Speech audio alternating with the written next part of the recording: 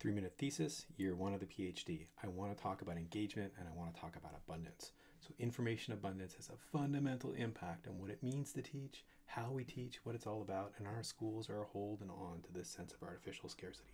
I control what information you have access to. I control what you should be reading. That model is fantastic if we actually don't have access to information. That's not the world we live in. So you might ask yourselves, why do we still do it?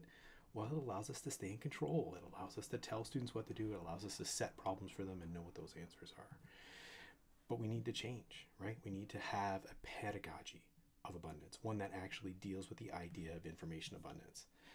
And I would also like that pedagogy to be about engagement, like true intrinsic engagement for students, right? Not this idea of compliance, not students who do what they're told, but students who actually care about what they're engaged in and what they're involved in. And even if you don't care about that, compliance is not going to work in online learning. You cannot give somebody a problem and have them solve it without them finding that answer on the internet. And it doesn't even work. If you want creativity and concentration and intuition, you need to have heuristic tasks.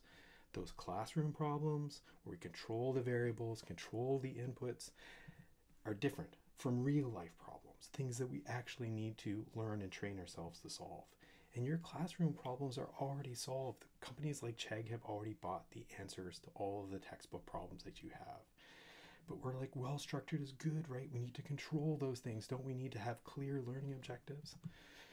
Like chess, which seems to be the research that everybody loves for this. You know, there's a clear game, there's a way that you can win, but life is not like that.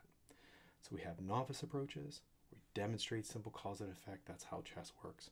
We can have expert approaches where we're constantly stuck in ambiguity like real life. If we want to have a pedagogy of abundance, I think it needs to be built on real world problems. And we need to start thinking about teaching them like experts from the beginning. So I have a couple of quick questions. What do people think? How does this resonate for them? And can we actually teach in expert ways from the beginning?